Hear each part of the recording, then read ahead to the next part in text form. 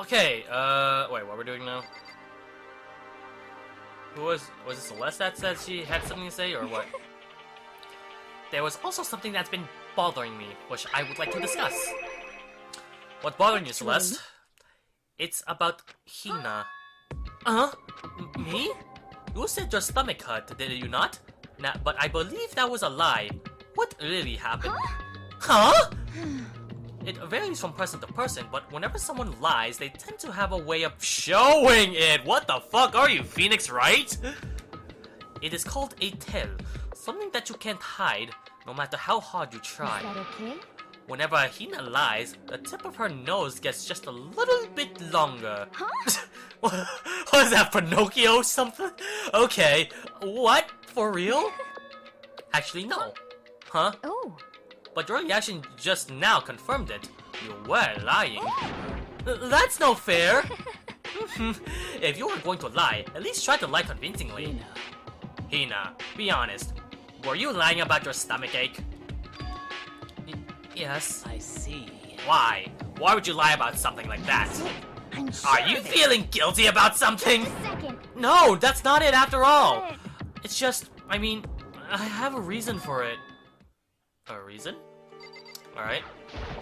Sorry. What? To be honest, I didn't have a stomach ache. I did it cause, even if I came and told you the truth, I thought you wouldn't believe me. The truth? Well, I saw it. Saw what? A ghost. A ghost? You mean like that ghost? Is there more than one ghost? But I mean, ghosts are... See, I told you you wouldn't believe me! It's not that I don't believe you, but... Hina. I believe you. No matter what anyone else might say, I will believe whatever you say, no matter what. So, can you tell us exactly what happened? If you really mean that, Sakura, then... Okay, I'll tell you. so, It happened last night. I was in bed, but I couldn't get to sleep. I just kept thinking about everything that's happened up till now. I ended up just getting more upset. So I tried to cheer myself up. I thought I'd go get some donuts. Donuts again? And you ignored the rule regarding nighttime. I know, sorry. I feel really bad about that. Anyway, please continue. Well, when I left my room and headed for the warehouse... But then I started hearing a strange noise. well, It was coming from the direction of the bathhouse, so I headed that way. The locker was halfway open, so I took a look inside, and I saw a human shape surrounded by a pale green light. say what? Yeah! No way! A ghost? Honestly, It is simply not possible. You must be mistaken. Just as in most cases of paranormal activity, it was born from your weak mental state. Well Then, all we have to do is go see for ourselves, right? Let's just go to the bathhouse and see what Hina saw. It is a waste of time. Maybe, but there's no harm in it, right? If we don't find anything, that'll be the end of it. What? We're gonna go try and see a ghost? Is that really a good idea? It might put a curse on you. You can wait here if you want. I don't want to be alone time with you. God damn it, Yasuhiro. What are you going to do, Celeste? there is nothing to be done. I suppose I have no choice. How about you, Miss Ishimaru? Are you gonna wait here? Figures. No. I guess that's a yes! Alright then. Alright, where's this bathhouse thingamajiggy? Okay. So, It was right here. I saw it right here in the dressing room. I'm getting goosebumps. Come on. La la! Cthulhu Fatang! Shut up! What if he's actually showing up? Hina. Hina, where was that when you saw Chihiro's ghost? well, Well, I heard a sound, and when I opened the locker, I saw a kind of pale outline of Chihiro. Alright, where is this? Is this the locker you're talking about? There's something in the ground. Is this the oh, that's the slippers. There was something in here. Huh? Inside the locker is a laptop? what's something like that doing here? Hey, I remember seeing this. Oh, that's right. I saw it in the library before. It looks like a laptop. The laptop looks pretty old and it's all covered in dust. so... It's broken. I tried pressing the power button earlier, but nothing happened. It's broken, huh? Too bad. But how did that laptop get from the library to It here? would seem... I guess it's in sleep mode, but the power's definitely on. Huh? But I thought it was broken. I would bet that Chihiro fixed it. After all, he was known as the ultimate programmer. Then perhaps... More importantly, Hina, you said you saw a green light, yes? Surely you did not mistake the light for the monitor for a ghost. I am surprised you were able to dress yourself in the morning. Aw, man! If I had the Loves Clueless Girls attribute, I would have fallen in love big time just now. I'm so glad I don't have it. Well, I didn't really expect to find a freaking laptop inside a freaking locker, okay? Hey, come on. It's okay, I mean, anyone can make a mistake like that. As a matter of fact, one time I thought I spotted a gray alien, but it turned out to be a tadpole. What are you saying? Don't compare what happened to me to one of your stupid delusions. Don't be mean. Don't be mean! I was just trying to make you feel better. What if I get all depressed forever now? But listen, isn't that really strange? What's that laptop doing in here? In other words... Maybe someone hid it. But If that's the case, we found it pretty easy. Wrong. Whoever put it here, I don't think they were trying to hide it from us. Huh? What do you mean? Hey, Haven't you noticed? There's one big difference between this room and all the others. There's a difference? There's no surveillance camera. Whoa, what the fuck? Precisely. There's no cameras in here, which means this is the one spot where the mastermind is blind. So, you're saying someone put that laptop here so the mastermind wouldn't be able to know about it's it? true. And what Hina saw wasn't the ordinary glow of a computer screen.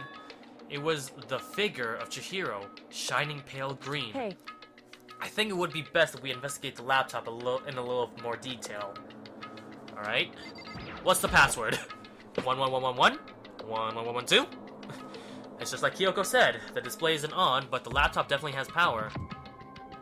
Alright, is so that it? then... So, first of all, we have to wake it up. Right. Start hitting random buttons on the keyboard, and the display instantly began to glow a pale green light. And there was a bunch of different icons on the desktop. Hey, There's the icon on the far left. What is it? It says alter ego. Alter ego literally means another self, I believe. In the field of artificial intelligence, it is not uncommon to create different aspects of our personality. We can consider it something like a pen name. Makoto. Could you let me see it, Makoto? For that, Kyoko moved between me and the computer. She moved the cursor over the alter ego icon, and when she double-clicked it, the screen suddenly went dark, and then a voice spoke to us. You really came. Master, you're here! Chihiro's face appeared, taking up the entire display. That's a ghost! Buddha, and sweet baby Jesus, save me! Calm down. Calm down, it's not a ghost. Huh? Then, what was it? Anyway... I'm sure if we just talk to it, we'll find out. Kyoko began to type, hands blurring across the keyboard. What are you? And then... Hello, nice to meet you. I'm Chihiro Fujisaki. I always get so embarrassed introducing myself. That voice, the tone and everything. It's Chihiro. I knew it. Alter ego. I've heard about this kind of AI programming, but I've never seen one for myself. AI programming? That's right. It's how Chihiro earned his title of Ultimate Programmer. The AI lives in a computer, and by repeating different tasks, it gains knowledge and grows a bit by bit. Apparently, Chihiro used a support vector machine and reinforced learning to develop it. Eventually, he came up with a breakthrough in artificial intelligence design. Support vector. Oh my god. Okay, so Kyoko and Makoto's voice are way too similar to each other, so I somehow need to differentiate between those two. Anyways, support vector machine, reinforcement learning. It's true. To put it simply, it's a learning method for computers. And if you want to know more, just Google it, okay?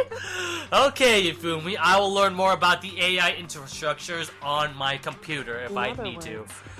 But if the AI continues to grow, it will become more than just a piece of software to help people.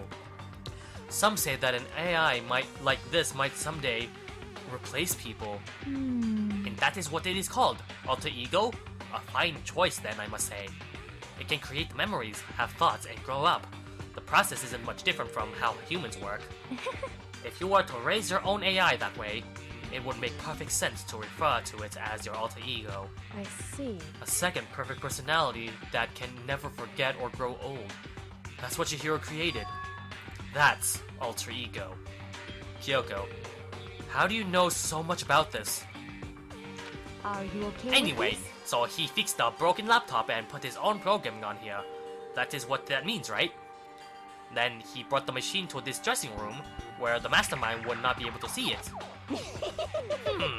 But you know, all this about Master and whatnot, yes. I believe I'm on fire. I thought you were only into 2D. This is the most excellent 2D possible! But he's a guy. And also a computer program. It's also a computer program. Feel as if... Oh, that aspect is no problem.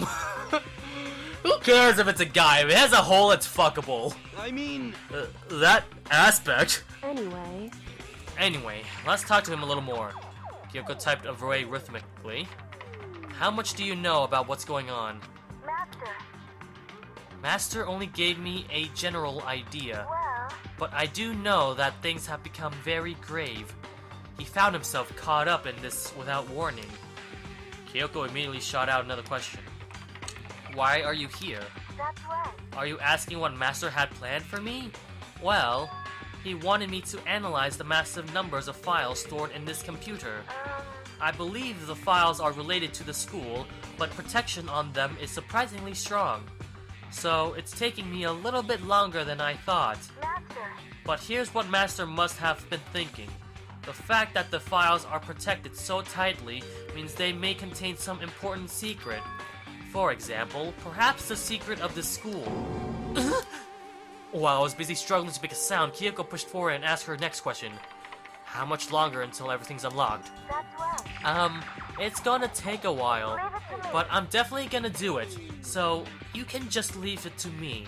I see. So, because of how long it would take, he designed Alter Ego to handle the workload. Smart.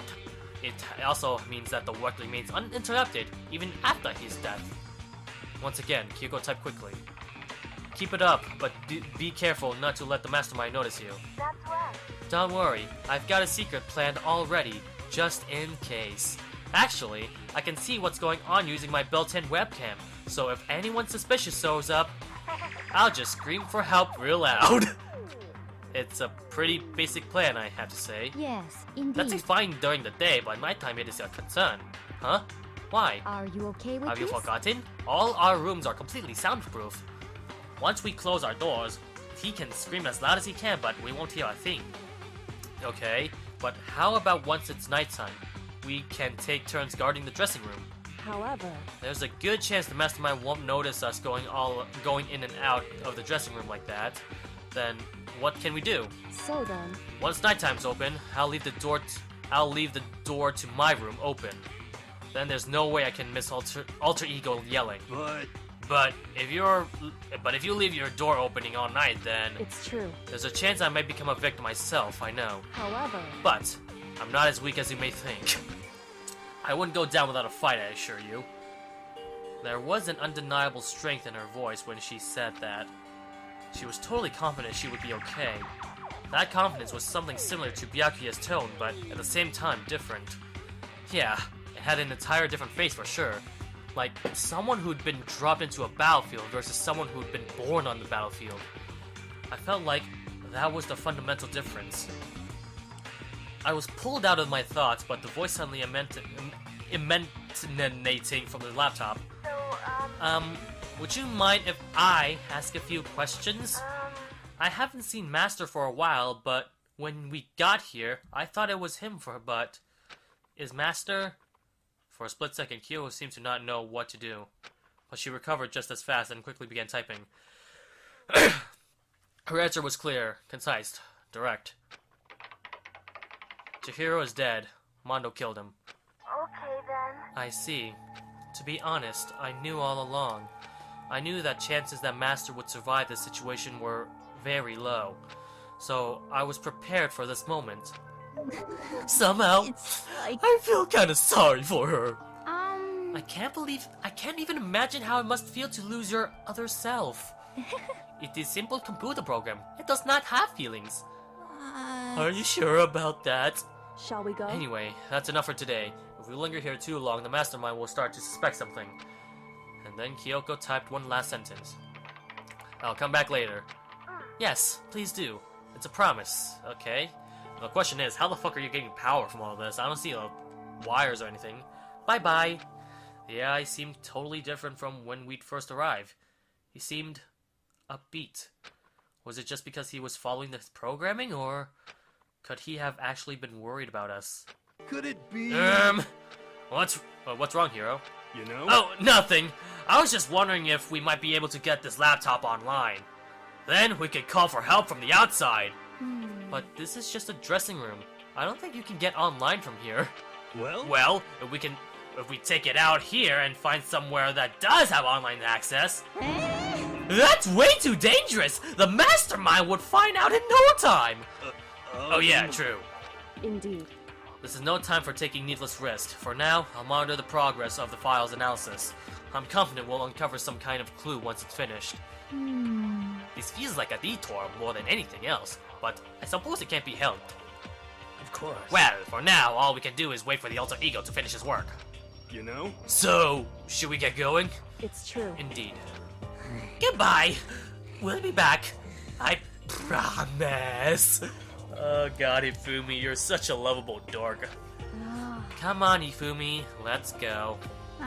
Okay. We figure out who Ifumi's waifu is now, even if that waifu has a penis. And we all left the dressing room. Alright, I think that's a long enough segment for right now, so we'll be right back until the next episode of Danganronpa. Stay tuned.